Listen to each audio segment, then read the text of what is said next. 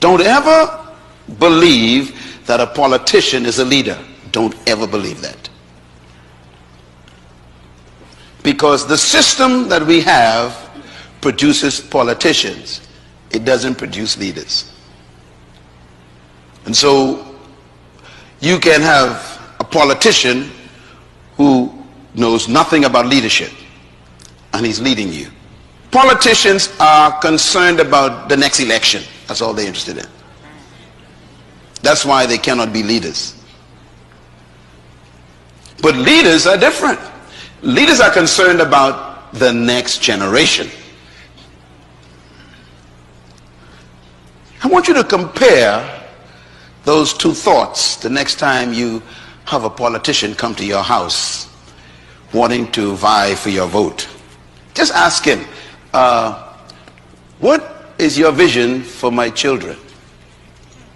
I will sit and listen for 20 minutes for you to tell me what it is. He will leave your house because he has no interest in your children's children. His concern is to stay in power, to keep the position, to win the next election. This is why they cannot lead. When you are going to have a conversation with a politician, you should actually try this as a test. You, by the way, as a citizen of a community, you have a right to be seen by the mayor. Hope you know that.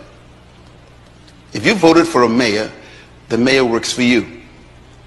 Therefore, you have a right to see him.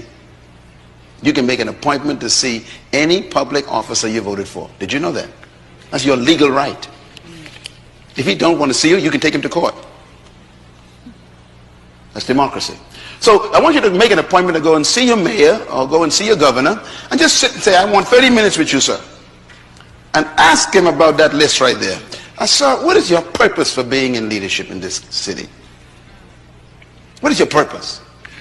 The first question will make him very nervous. Second question, what is your passion for our community? He'll be wondering what you're talking about.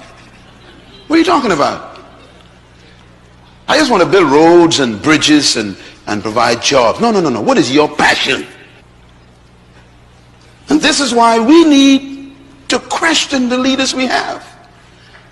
And so I have a little thought here. I call it politics versus leadership. Let's talk about it for a second. Number one, politicians focus on programs, not vision.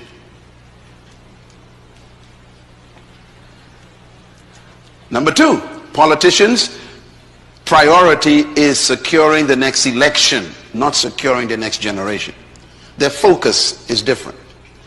Number three, politicians are preoccupied with promises, not purpose.